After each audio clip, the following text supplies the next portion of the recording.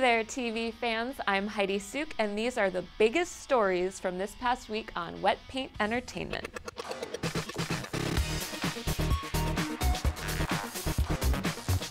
Teen boys around the country celebrated this week when 2 batches of racy photos hit the interwebs of Gossip Girl starlet Blake Lively. The first crop actually showed the gorgeous actress completely naked. Still, Blake's rep claimed the nudie pics are 100% fake.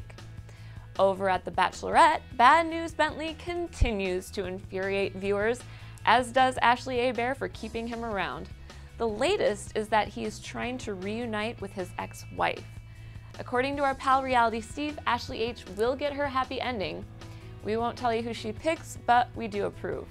For more on this, check out our spoiler section at wetpaint.com/thebachelorette.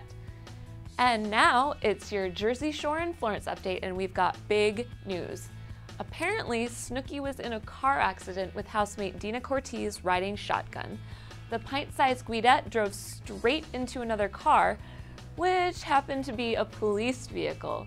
Even more shocking, Snooki was dead sober.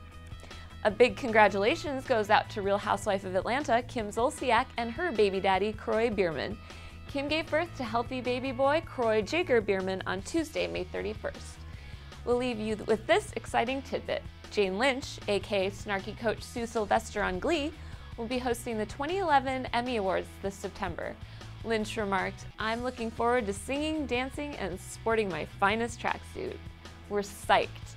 Well, that wraps up this week in review. Join us next Friday for another roundup of the juiciest wet paint stories. And check back at wetpaint.com for up-to-the-minute exclusives, gossip, and spoilers on all of your fave TV shows. See you next time.